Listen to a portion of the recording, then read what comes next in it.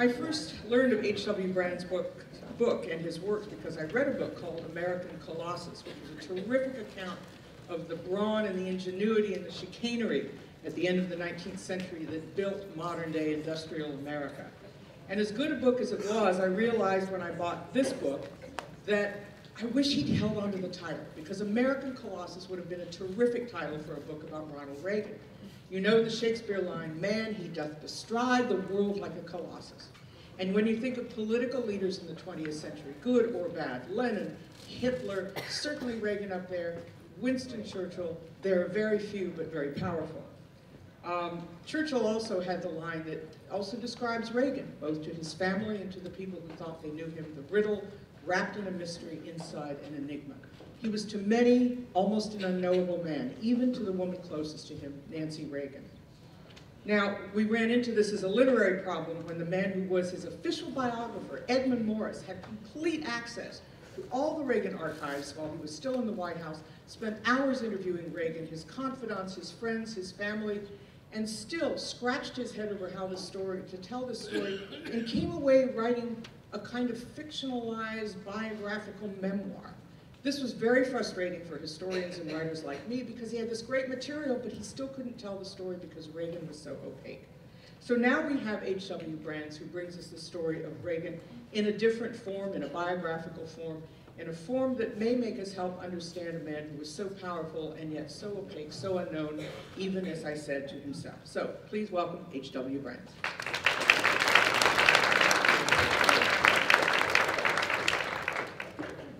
Thank you, Pat, for that kind introduction, and actually for that cue, because I was going to start in a different direction, but since you mentioned Edmund Morris and the alleged enigma of Ronald Reagan. Can you all hear me okay?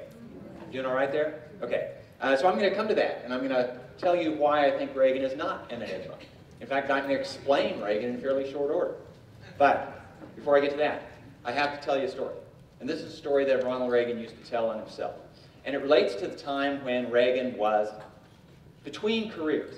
He had been a film actor, and his film career had faded to black. He was not yet a political figure. He hadn't figured out that maybe politics was a potential and promising future for him. He was, in fact, working as a pitch man, as I explained to my students. I teach at the University of Texas, so my undergraduates are 19, 20 years old. And I explained that for 8 years of his life, he was a walking, talking infomercial. He was a pitch man for General Electric. And he used to pitch better living through electricity. He used to pitch the beneficence of GE management to GE employees so they wouldn't want to go off and unionize and demand better wages, higher wages, and better working conditions. He would talk to groups around the country. At that time of his life, he refused to fly. He had a great fear of flying, and so he wrote into his contract that he would travel only by train. And as he traveled across the country, he would stop at small towns here and there, and he would speak to Rotary clubs and Better Business Bureaus and the Elks and the Chambers of Commerce and all sorts of groups like this. And his face still appeared before the public, not on the film screen, but on the small screen of television. And some of you will be old enough to remember when TV was in its younger days. And it was a real demotion from the big screen of Hollywood to the small screen of those fuzzy little black and white TVs. But nonetheless, he was the host of the GE Theater. That was what put him before the public, but what actually made him his money was going around and talking on behalf of General Electric. So, in this story that Reagan used to tell on himself, he is about to speak in a small town somewhere in the Midwest. A lot of Reagan's stories are set in a small town in the Midwest, probably reflecting the fact that Reagan himself was from a small town in the Midwest. But Reagan sensed from that something about small towns in the Midwest capture what Americans see as the essence of this country. No one's going to tell a story that somehow characterizes the United States and set it in Southern California. And they're not going to set it in New York City or in Miami. They're going to set it in some small town in the Midwest. And in this particular small town, Reagan is about to give a speech. It's a lunchtime speech. And as I say, he never was really famous as a film actor. If he had been a better film actor, he never would have gone into politics. But much of the country had essentially forgotten him. And it turns out that the MC for this luncheon gig had never heard the name Reagan pronounced. And he was presented with the program for the day, and he was supposed to introduce the speaker. And it said Ronald, R-E-A-G-A-N. And he was a little bit puzzled as to whether the name was pronounced Reagan or Regan. And plausibly, it could have been either one. And this was a considerate guy, and he didn't want to embarrass his guest by mispronouncing his name. That would be thoughtless. And he didn't want to embarrass himself. But he didn't know how he was going to figure out which it was. I tell this story to my students, and nowadays with the internet, you can figure YouTube, and you can find this stuff out really easily. Back in the so this is said in the late 1950s. None of that stuff existed. So, this MC is pondering how he's going to resolve the problem, how he's going to figure out what the pronunciation is. And in his dilemma, he takes a walk around the neighborhood in this, where he lives, in this small town. And he's walking along like this, and he's deep in thought. And he bumps into one of his neighbors. Actually, he bumps into the neighbor's dog. The neighbor's walking the dog. And the neighbor knows him. He says, boy, you look like there's something, a cloud hanging over your head. What's going on? And he explained. In fact, he pulled the program out of his pocket. And he showed it to him. He says, do you know how to pronounce this guy's name? And the neighbor looks and says, oh, yeah, I've heard of him. He used to be an actor. And it's Reagan. It's Ronald Reagan. And the MC says, oh, are you sure now? It's Reagan, it's not Regan. And the guy says, yeah. Oh, he says, boy, you have really saved me potential embarrassment. And thanks a lot. I don't know how I can thank you. And he starts walking on, repeating to himself, Reagan, Reagan, Reagan. And he bumps into the dog again. And he says, oh, by the way, that's a really cute dog. What kind is it? A bagel.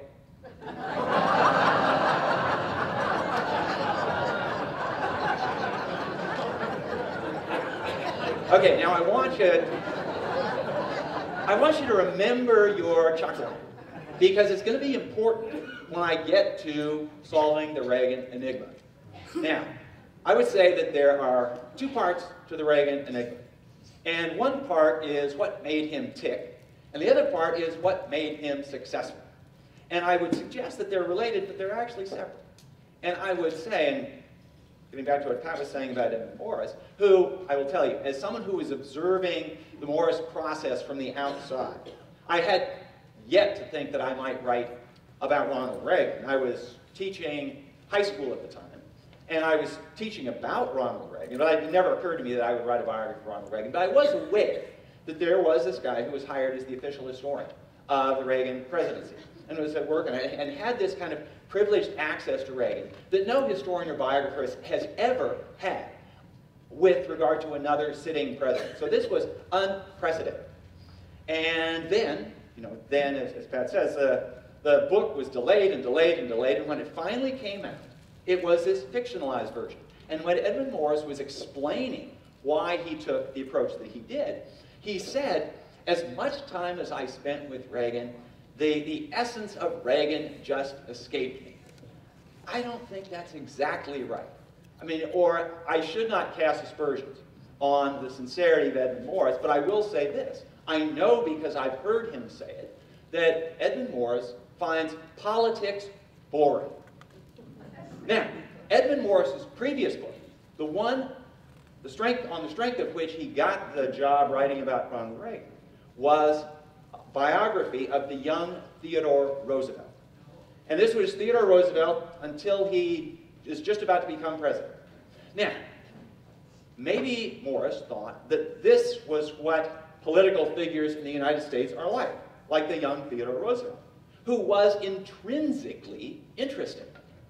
And if Theodore Roosevelt had never been president of the United States, lots of people would have written his biography. As I say, Morris's best-selling Pulitzer Prize winning biography of Roosevelt stopped before Roosevelt went into politics. And Morris comes to Reagan and discovers that Reagan is no Theodore Roosevelt. And if Reagan had not been president of the United States, neither Morris nor I nor anybody else would have written about Ronald Reagan. The importance of Ronald Reagan is precisely his role in politics. And if you find politics boring, then you're probably going to find Reagan boring. Anyway, so There are two questions about, I'll call it the Reagan enigma. One is what made him tick, and the other is what made him successful. As to what made Reagan tick, I'm going to share with you something that happened to me when I was actually doing research for the Reagan book. And I was working on the Reagan book while I was doing a book tour for a previous book. And it was when I was doing an interview with a radio show host. And we were talking about the previous book, his book on Ulysses Grant. And so we come to the end of the interview, and he asks the question that always comes at the end of the interview, so what's your next project? Who are you writing on? And I said, I'm writing on Ronald Reagan. And at that point, he put his hand over the microphone. See, I got to him. I put his hand over the microphone, and he said, when we get off the air, there's something I want to tell you. Okay, so I thought, well, maybe, and this was in the Midwest, it was in Chicago. And I thought, well, maybe he has some Reagan letters. Maybe his great aunt dated Reagan. Maybe there's some new stuff here that nobody's heard of. So we get off the air, and I'm all ears. And he says, if you want to understand Ronald Reagan, you need to keep one thing always in mind. I said, yes. He said, you need to remember that Ronald Reagan was the son of an alcoholic father. Now, I heard him say that, and I was trying to decide how to respond. I didn't know if he thought he was giving me new information, of which I wasn't aware. And I didn't know if he knew that in both of Reagan's memoirs, Reagan says quite clearly that his father was an alcoholic. So, at a loss for words, I did what anybody would do when you're at a loss for words. Just keep quiet and see what he says next. And he said, I speak as the son of an alcoholic father.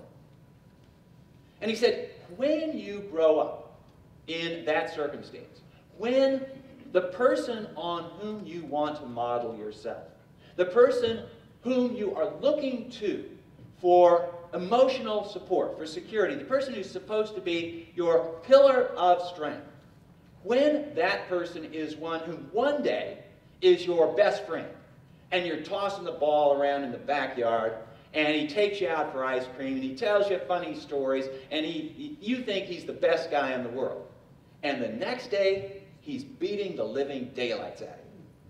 When you grow up in that circumstance, you build this emotional wall around yourself because you just can't risk it time after time after time. And I thought about this, and I wasn't going to take it entirely on his word, but I thought, okay, as I go back through the materials that I've been looking at, I will keep my eye out for signs of this.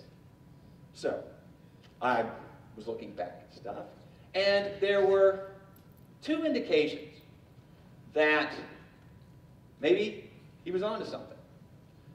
One was something that Nancy Reagan said. Pat alluded to this. Nancy Reagan wrote a memoir of her own. As an aside, when I was working on the Reagan book, I was the beneficiary of the fact that people around Reagan, and especially in the Reagan administration, cordially loathed one another. And as soon as they got out of the administration, they wrote their stories dishing it all on one another. And this is exactly what you want if you're the biographer. You want dysfunctional groupings. Tolstoy said that every happy family is alike. They're all boring. It's the unhappy ones. The same thing applies to presidential administrations and presidential biographies. You want the ones that are unhappy. So, Nancy Reagan wrote a memoir. And how many of you have read, any of you read Nancy Reagan's memoir? Well, you really should, because it is one of, and I should say, don't bother reading presidents' memoirs. Presidents' memoirs are really, they are boring, because they're a recital of everything you already heard. And there's only one memoir by a former president that any of you should bother reading. You know which one it is? And it's if you were paying close attention, you'll notice that I didn't call it a presidential memoir. I said a memoir by a former president. Somebody said, Ulysses Grant. Yes, and one of the reasons it's so good is it's not about his presidency. Anyway, it's about the Civil War. Anyway, so Nancy Reagan writes this very candid memoir in which she is revealing of herself and of Ronnie, as she always called him. Nancy Reagan always called Reagan Ronnie. In her memoir, to his face, to friends, it was Ronnie. Do any of you know what Ronald Reagan called Nancy? Mommy. When I say that, I try to get the reaction of various people. So what does that mean? And I got a little bit from this group of, I tell you, when I say this to my undergraduates, it's a universal, Anyway. So Nancy Reagan says that she knew Ronnie better than anyone else, which is quite true. In fact, the relationship between Nancy and Ronald Reagan was one of the really touching love stories of modern American public life. They were utterly devoted to each other. I would say they were sort of exclusively devoted to each other. Everybody else was on the outside, including the children, who had a tough time. But Nancy Reagan says in this memoir, I was closer to him, I knew him better than anyone else. But even with me, there were these moments when the curtain came down, and I didn't know what was going through his head, I didn't know what was going through his heart. And I just had to wait. There was always even that distance between the two of us. So what the radio host had said seemed to ring true with this. There's another bit of evidence. This comes from Reagan himself in one of his memoirs. And Reagan describes a moment when he's 11 years old, living in Dixon, Illinois, and he's coming home late one evening from the local YMCA. And it's in the middle of winter, it's freezing cold, there's snow on the ground. He turns into the walkway going to the family house, and he sees his father passed out drunk on the ground in the snow. And as Reagan is telling this story, 70 years later, he's reliving the moment. And he says that I stood there for a second and I asked myself, should I just keep walking and go inside and leave him there? Now, he didn't say in the memoir what the obvious conclusion of this was, basically, and let him freeze to death in the snow. And in the next sentence, he says, well, I decided I'd have to pick him up, drag him in. But if just for that moment, and by his own recollection, he thought about it, for this 11-year-old kid to think, you know, my life might be better if my father were dead. You know, that is quite a weight to carry. Okay, so what made Ronald Reagan tick? Well, it was partly this. He did build this shield around himself. There was something else that made Reagan tick, and it was something that he discovered, I would say maybe by accident, or at least it was by the actions of his mother. His father was utterly unreliable. His mother was the one on whom he and his brother depended. And I think this is why he called Nancy Mommy, because Nancy became a substitute for his mother. At a very early age, that is the very early age for Reagan, his mother, Nell, took him along to the church that she attended, and she sort of, as the equivalent of child care, and she used to put on plays and skits and little musicals. And he was a cute kid. He was, in fact, the Edmund Morris book is called Dutch, because that was his nickname when he was young, because the family didn't have any money, and his mom would just put the bowl on top of the head and trim the hair around it for the Dutch boy haircut. So he gets up on stage, first time. And again, this is something that he remembers from 75 years after the fact. He's about 5 years the first time he gets on stage. And he remembers vaguely that he always felt uncertain at home. In his life, Life was insecure. It was unhappy. He was not adept socially. He was clumsy. He wanted to be a good athlete. His brother was the better athlete. His brother was the one who had more friends. He was the awkward one. He was terribly nearsighted. And life was just kind of a struggle and a chore until he got on stage. And in that memoir, in fact, in both, he wrote two memoirs. One when he was going into politics, the other one when he was going out of politics. And in that memoir, he uses the phrase, "I remember the music of that applause." When he realized that when he was on stage, people liked him. He could make them laugh. He could make them clap. He could get their attention. All of a sudden, life became better. So, if you want to understand what made Reagan tick, I'm not going to claim to have the answer to all of the mysteries of Ronald Reagan. No one has the answer to all the mysteries of anyone. But if you just look at the course of his life, it's a search for one stage, one audience after another. So from the stage of the local church, he joined the drama club in high school. He was an actor in college. It was when he was in high school, confirmed when he was in college, that he decided he wanted to go to Hollywood, because he used to watch the movies and he could imagine what it would be like to be a star. He didn't immediately go from Eureka College to Hollywood because he thought that was too big a jump. So he took an interim step and he went into radio. And he figured, okay, you know, there are only a very limited number of movie stars, but there are lots of radio announcers. So he went into radio, but radio was showbiz. Radio had an audience.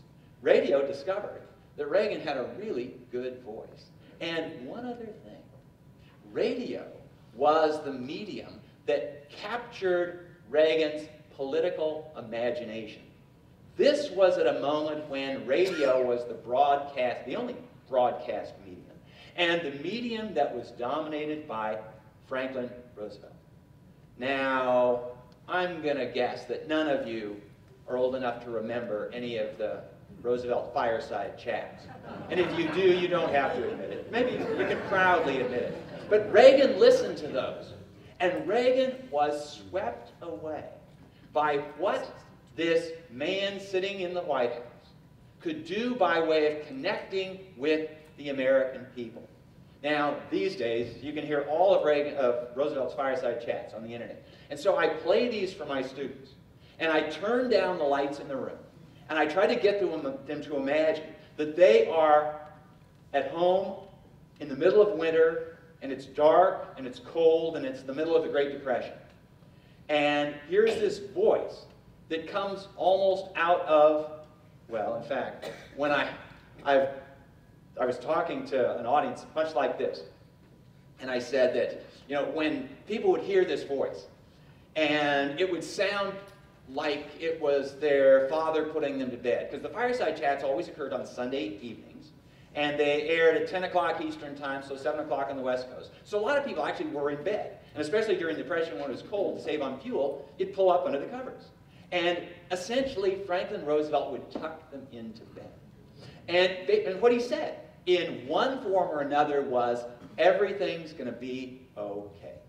So I said this, and I said that a generation of Americans grew up thinking that Franklin Roosevelt's voice was the voice of their favorite uncle or their father or somebody like that. And a woman came up to me after one of these talks and said, I heard those fireside chats, and the voice I heard was not the voice of my favorite uncle. The voice I heard was the voice of God. Anyway, so this is what Reagan listens to. He goes off to Hollywood. And he has a moderately successful career. But he never cracked the top line on the marquee. Now, he imagined that it was mostly a matter of bad timing. He thought his breakthrough role in King's Row had come, well, it did come just as the U.S. was going to World War II. And so the studios stopped making so many films. He made films for the Army and said by the time he came back, the audiences had passed him by. That was not the real issue. The reason that Reagan was not an A-list actor was It was that emotional wall he built around himself. Because I've never been an actor, so I don't speak from personal experience here, and some of you perhaps know this much better than I, but it certainly seems to me that in order to convey an emotion on screen, you have to have some place in yourself where you feel that emotion, and you're willing to go there. And Reagan simply wasn't willing to go there. Reagan was, he played, well, when Reagan decided to go into politics, Samuel Goldwyn of Metro Goldwyn Mayer heard that Reagan was running for governor of California. And he said, no, Jimmy Stewart for governor, Reagan for best friend. And that was the way he was viewed. Anyway, so as I told you, his film career faded. Oh, but while he was in the movies, and while he was no longer getting good roles, he discovered the politics of the film industry. And it was his first taste of politics, the first taste of the give and take of negotiations with the studios, of trying to thread the needle between, well, radical labor unions in Hollywood in the late 1940s and conservative audiences and the rising conservative right in the Republican Party represented by Joseph McCarthy. And Reagan discovered that he liked this.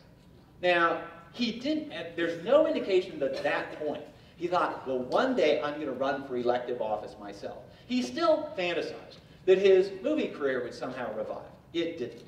Anyway, so Reagan goes to work for GE, and that gig finally gave out when the ratings for the GE theater went down, and it found a new competitor on Sunday nights, Bonanza.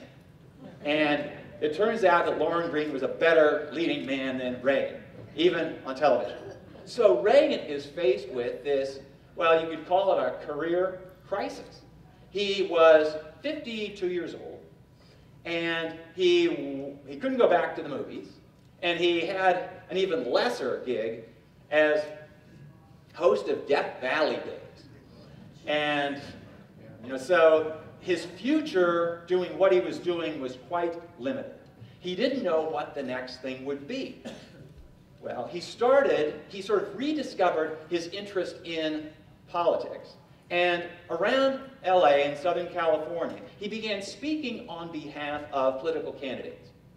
Now, this was in the very early days of television, and TV didn't know quite how to handle politics. So most of speaking on behalf of candidates was still the way it was done back in the 19th century, where there would be proxies. So somebody would give a speech on behalf of Richard Nixon, for example, in 1960. This is, Reagan, I should add, was a Democrat. He was still a Democrat. He was so enamored of Franklin Roosevelt back in the 1930s that he was a Democrat. And he remained a Democrat through the 50s until the early 1960s. And Nixon, in fact, encouraged Reagan to remain a Democrat while campaigning for Nixon, because Nixon liked the idea of Democrats for Nixon. Anyway, so Reagan is giving these speeches, political speeches on behalf of candidates, and in 1964, the Republicans nominate Barry Goldwater. And Barry Goldwater, turns out, had a political philosophy identical to Ronald Reagan's. By this time, Reagan had gone 180 degrees from the admiration for Franklin Roosevelt's policies to a conservative view, just the opposite of Roosevelt and the New Deal. Now, I will add that Reagan remained quite enamored of Franklin Roosevelt as a model for how to be president, even though the policies were different. So, people who heard Reagan give these speeches said, this guy gives a pretty good speech. And they looked at the state of the Goldwater campaign. This is now, there are just 10 days left in the campaign of 1964. Goldwater is conservative, and the conservatives in the country in 1964 were no more than about 35% of the general electorate. And it was very clear that Goldwater was going to be buried in the general election. The incumbent Lyndon Johnson was going to thunder to a huge victory. And the Goldwater campaign think, well, there's nothing to lose. We can try something new. We probably won't be able to salvage the election, but we might actually diminish the debt we're going to have when the election's over. So they agreed to allow Reagan, who has had some friends in Southern California, think, okay, we'll put up some money to rent a hall, and we will hire an audience, and they will come and he'll pretend to give a speech. I mean, they'll pretend to be a political audience, and he'll give this speech. And we'll record it, and then we'll play it around the country. So they did. And the speech was aired in the last week of October 1964. And it's fair to say that 5 minutes before that speech was aired, almost no one in the country, outside of Southern California, had any idea that Ronald Reagan had anything to do with politics. Most of the country could not remember who Ronald Reagan was. But the idea that he had some kind of political knowledge, anything to say, this was foreign to nearly the whole country. That's 5 minutes before the speech. 5 minutes after the speech, there were Reagan for President committees being formed in various states. Now, how did he do it? If I'm sure you've had no occasion to do this, but the folks in kind of the people who like Ronald Reagan speak of this speech as it's the speech. If you go home and get on the computer, if you Google Reagan the speech, it immediately pops up. And it's on YouTube. And it's great because it's, well, so here's this guy standing behind a podium like this, and he's giving this speech to an audience like you, except you've all been paid to be there. And you have been instructed, and you've got your cues. And the cue is when this guy mentions the candidate, Barry Goldwater, then you clap. And they all had Goldwater signs, and the Goldwater signs are going to come up. And they had 2 cameras. They had one camera back there trained on the speaker, and they had another camera over here that could look out on the audience. And Reagan starts to give his speech. As I say, no one had any idea that he knew anything about politics. It turns out, when he was working for General Electric, that he was sort of developing his ideas on politics. So he had this speech. Actually, what he had was a distillation of speeches he'd been giving for the previous several years. And he tried to cram them all into 28 minutes. And you could tell that he was pressed for time, because in the first part of the speech, he's talking really fast. And he's talking too fast. And the people listening, they're not quite sure what to make of this, and they're waiting for their cue. They're waiting for the word Goldwater. But he talks, and he talks, and he talks, and he doesn't mention Goldwater. And the camera over on the side is panning out on the audience, and these people are just sitting on their signs. What do we do? And he's halfway into this 30-minute speech when they catch on, wait a minute, this isn't about Goldwater. This is about Ronald Reagan. And they warm up to this, and as they warm up, Reagan warms up as well.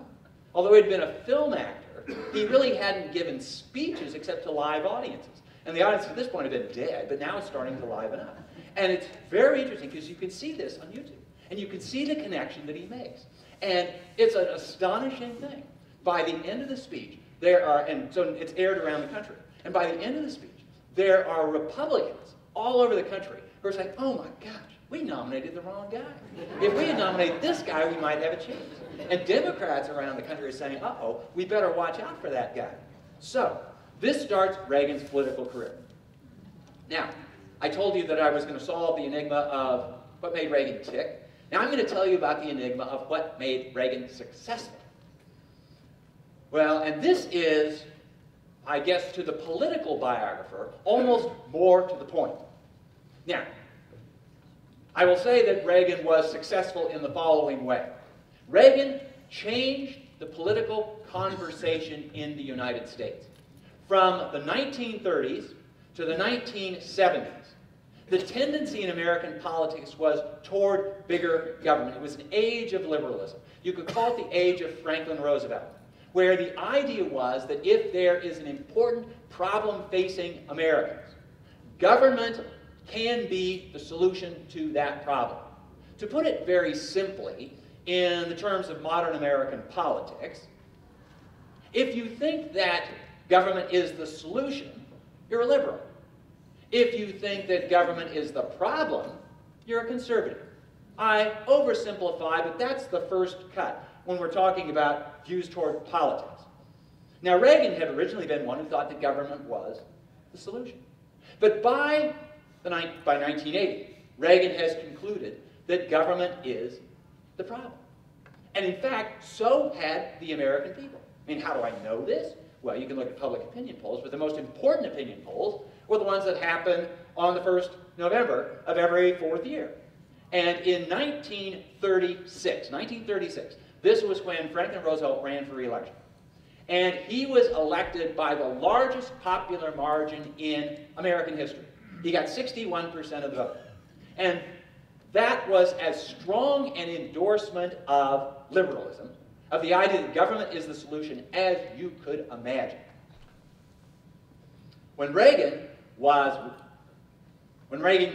for re-election in 1984, he is re-elected by a comparable margin. He gets almost 60% of the vote. But it's just the opposite thing that people are voting for. Because Reagan is the one who announced in his inaugural address in 1981 that government is not the solution, government is the problem. And I would suggest that if the period from the 1930s to about 1980 was the age of Roosevelt, the age of liberalism, that the period from 1980 to even now is the age of Reagan. In that, if you poll Americans today and ask them, do you think government is a force for good? Do you think government is the solution?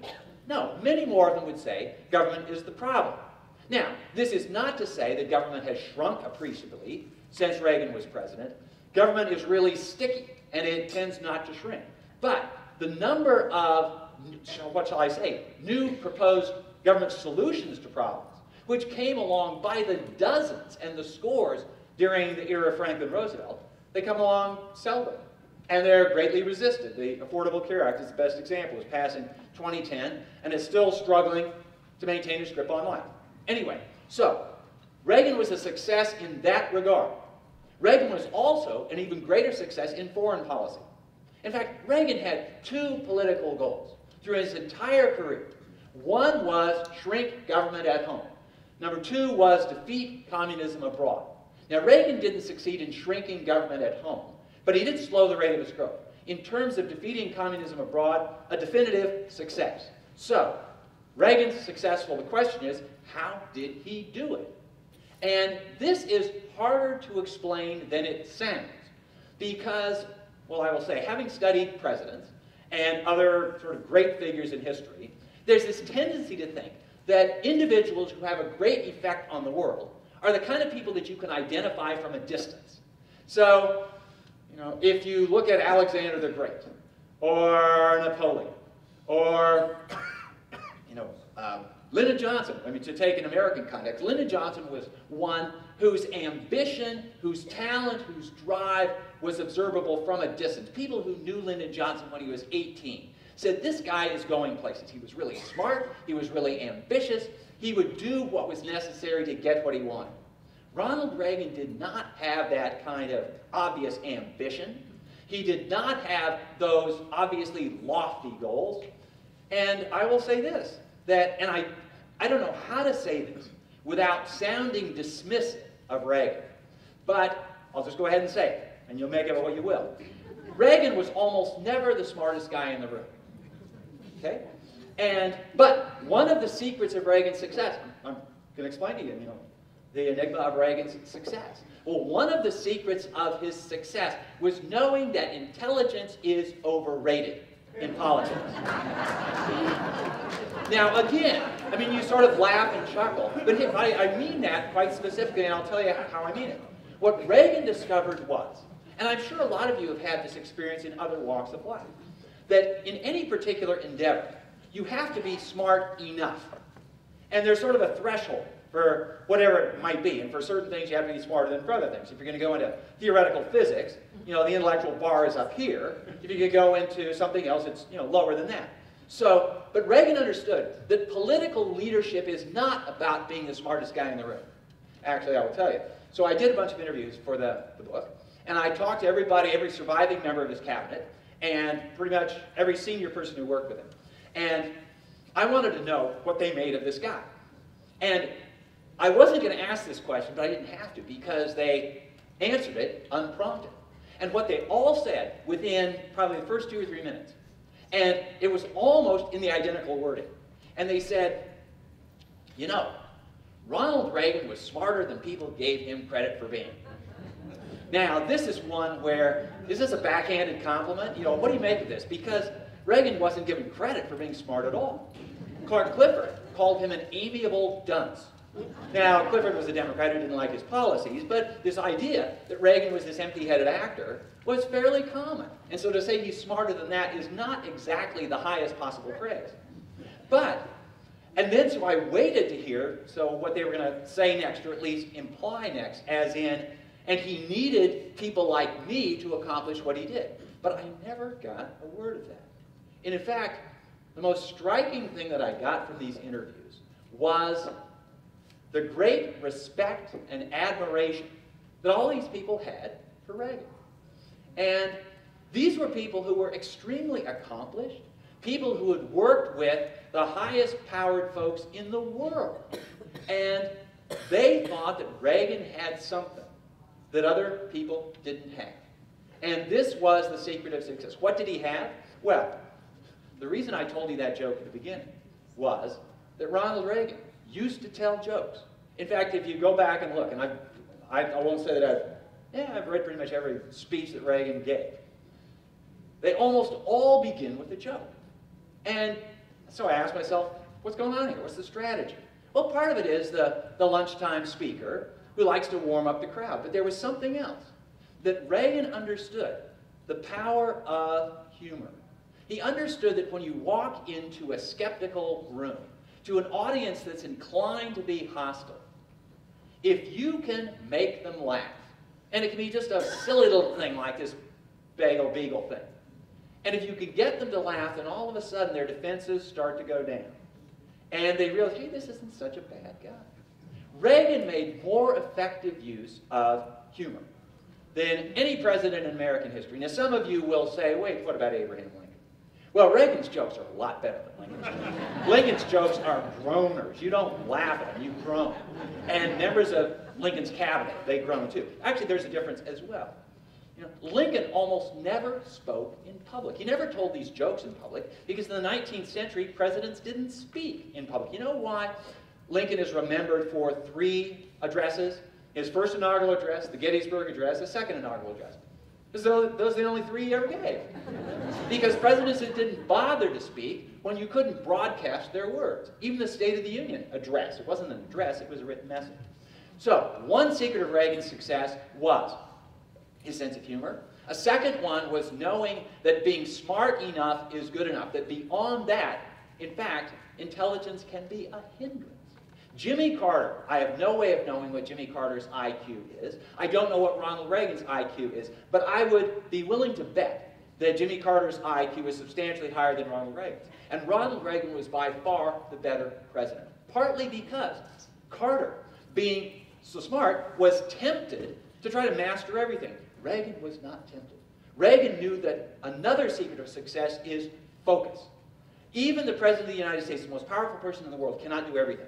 But if he focuses on a couple of things, then he can make progress. And so Reagan focused again and again on trying to shrink government at home, defeating communism abroad. Now, Reagan also understood, and, well, I'm going to end my comments here because I want to leave a little time for questions. Reagan understood, in addition to the humor, in addition to the ability to focus, Reagan understood what the American people respond to. And what they respond to is someone who has a vision. Someone who has a vision for an American future. Someone who is optimistic about the future. Reagan's political philosophy was conservative. And I don't know how many of you consider yourselves conservatives, how many of you consider yourselves other, but one of the striking features of American conservatism, and in fact it's coming out very clearly in this election campaign, is that American conservatives, like conservatives generally, tend to be pessimists. And the reason that conservatives are pessimists, the reason you're conservative, is you think that change is usually for the worse. And so you want to hang on to what you got. That's what makes you a conservative. Reagan was that rare American conservative who was an optimist. Reagan believed that America's best days were ahead. And he said this with great confidence. Even you, some of you, or most of you, will remember the 1970s. And it was a very unsettling time. Reagan also had recalled back in the 1930s, when what Franklin Roosevelt had to tell the American people was not that I've fixed the economy and that everything's going to be better tomorrow. What Franklin Roosevelt said in his first inaugural address was that the only thing we have to fear is fear itself, which was quite wrong. The American people had lots to fear in 1933. But Roosevelt made them believe that there was a better day ahead. And Reagan made Americans believe that there was a better day ahead. So, I'm going to stop on that note and just observe one last thing. I'll accept the applause and stop right there. Yes. I think we have time for one or a few questions. Yes, sir. I'd like to hear your comments about the tiff between George Will and Bill O'Reilly. Okay, the question is the tiff between George Will and Bill O'Reilly. And this comes from O'Reilly's book on killing Reagan. And for the life of me, I cannot figure out why O'Reilly insisted on shoehorning Reagan into his killing Lincoln, killing Kennedy, killing Jesus series. Because O'Reilly would have sold lots of books on Ronald Reagan if he didn't call it Killing Reagan. But he has to kind of make this argument, so it fits the series, that the near-death experience that Reagan had when he was almost assassinated in March 1981 had this lingering effect that triggered his Alzheimer's disease and eventually led to his death. Well, first of all, there's no evidence whatsoever that it triggered Alzheimer's. And if an injury suffered in 1981 leads to a death in 2004, and when the person shot in 1980 was already 70 years old, and you say that's the kind of lethality we could all hope for. I would just say that the book is very tangentious and based on very little evidence. I'm with Will on this camp. Other questions? Yes, ma'am. First of all, I think everybody here wishes they could go to UT and take one of these. Thank you. In response to that, I will say, if any of you find yourself in Austin, my classroom door is open. And I do have people just kind of walking in off the street. Yes? I have noticed in studying presidents that a great many of them have that in common. They have fathers who either were worthless or abusive or absent from their lives, and they have very, very, very strong mothers. And we can talk about Clinton and talk about Nixon. I mean, we can go to FDR. I mean, it's the same thing. Does anybody sort of pull together enough to get on your... The assertion is that there is a common thread among many presidents in having an absent or unreliable father. And they have to rely on a very strong mother. And is there something that we can extrapolate from this? And I would say, yeah, there probably is. There are various roads to the White House. And there's no single path, and various people come by various means. But I would say this, that if you think about what politics represents, at bottom, politics is a popularity contest. And, you know, with Bill Clinton, it seems to me quite obvious. With Reagan, it was a little bit more subtle, but basically, if people vote for you, Bill Clinton was elected governor of Arkansas, what, 8 times? You know? And with every time you get elected, then it assuages that insecurity. And it's, once again, people like me. They love me. And with Reagan, as I say, it's a little bit more subtle, but it is this business of putting yourself on stage. And I mentioned, I'm going to end in just a moment, Franklin Roosevelt, when in the 1930s, pulled Orson Welles, the famous actor and director, aside and said, you know, Orson, you and I are the 2 finest actors in America. And of course, Reagan was professionally an actor. I would spin it slightly differently. I would say that Roosevelt and Reagan and other successful presidents are performers. And you know, an actor implies that somebody else wrote your lines. In fact, Reagan wrote more of his own lines than any president since Woodrow Wilson, who wrote all of his own speeches on his own typewriter.